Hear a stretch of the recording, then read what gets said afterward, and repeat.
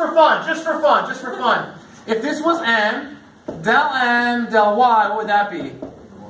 Negative 1. And then del n, del x, 1. So it's not exact. Could we make it exact? Probably. I don't know. I don't want to find out. We've only got 9 minutes. Let's go ahead and you can. By the way, these are both homos of degree 1, right? This is homogeneous of degree 1. This is homogeneous of degree 1. You can tell, right? You plug in tx and ty, you can pull out the t.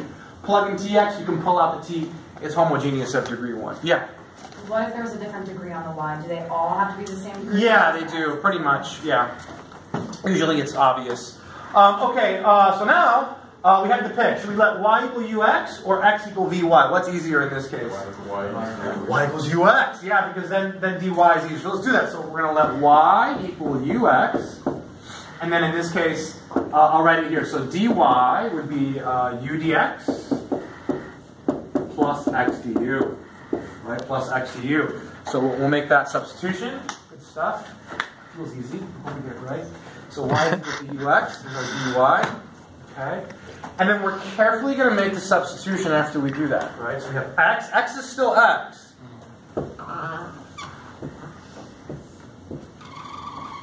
what's y? ux. And then dx is just dx, plus, it's a great marker, plus x. And then dy is this beast, right? So you dx plus x du, right? So it's not that bad. This is like number 1 in the homework, I think. So x du, it's like the easy, yes, the easy. And all of this is equal to 0. Yeah. It's not that bad. But you got to be really careful here when you multiply stuff through. All right, so let's see. So everyone see what we did? We replaced y with ux, and then dy with that. You got it? Okay. Is that it? No. We're just getting started. No, Hunter, no. So we have to distribute x dx. That's it. And then this is minus ux dx. And this would be x du dx. That's beautiful. Yeah, x squared du. Good stuff. And usually stuff cancels or it simplifies. You know, things work out nicely usually on these. Don't fret. Don't say, oh my God, it's too much stuff. No, take your time. You know, just look at it. Does anything go away? Oh, God. If it didn't, then I'd be worried. Yeah. So it goes away. So usually stuff cleans up really nicely on these. Expect a wreck on these. Expect to get them wrong sometimes. It's okay. You know, it's not Partial credit, right? Yeah, partial credit. And you know, yeah. And don't feel discouraged when you're doing the homework. Right. This is separable. So maybe just subtract the x squared du. Maybe I don't know. So x dx equals negative x squared du.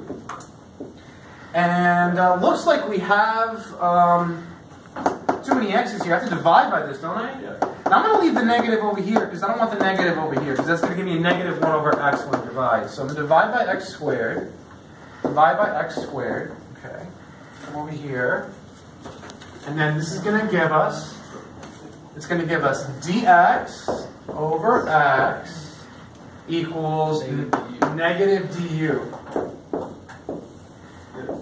Right? Did it right? Yep. And then we're integrating. So we integrate this guy, we get ln absolute value of x equals negative what? Negative u plus, let's go ahead and call it, see, let's be brave. Worst case scenario, we can come back and put tildes all over the place, right? Just tilde it all. But we're not done. What's missing? What haven't we done? What's u in this case?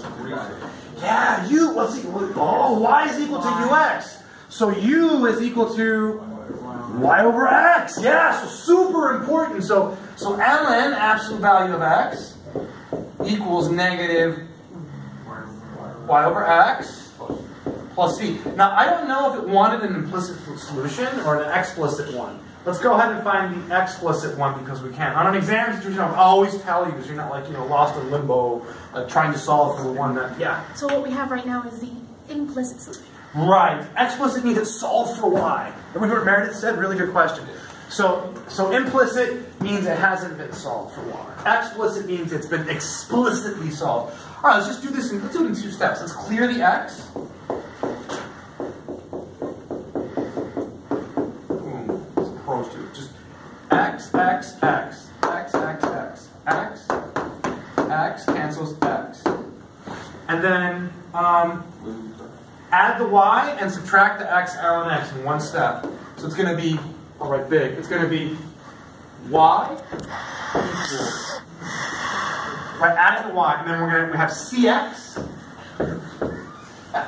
minus, what, minus what? Minus x ln x, good, x ln absolute value of x, and that's our first homogeneous equation. So you see that this here can get really crazy. There's one of the homework that has t's in it and stuff.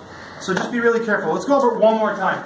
You see the question? It looks like it's exact, but it's not. You can try to make it exact, but no one likes to do that. It's too much work. So just go with the homogeneous. So call it y equals ux. The reason we did y equals ux instead of x equals vy is because then we would have to FOIL it here and stuff. No one likes it. We just have 2 minutes. Keep going. So dy is u dx, x du, u x, x, and then y is ux, dx. Well, oh, dx is just dx. Then we have the x, then replace dy. This is our dy. It goes here. We still have time, so there's dy. This is x dx. So we have negative ux dx, negative ux dx, x u dx, x u dx, and then Colin said it. Good call, Colin. X squared dx. The middle terms cancel. Du, x squared du is verbal miscellaneous account. So these go away. We're left with x dx. We subtracted this guy. Okay, here we divided by x squared, right? I kept the negative here because I didn't want it here with the ln, right? No one wants that. So I left it over here. Integrate. And there's a 1 here, so you get u. This is y over x, and then multiply by x. X cancels x. X cancels x. Add the y, subtract the x ln x, and we get that as the final answer. Yes? So how do we know to approach a problem with this process rather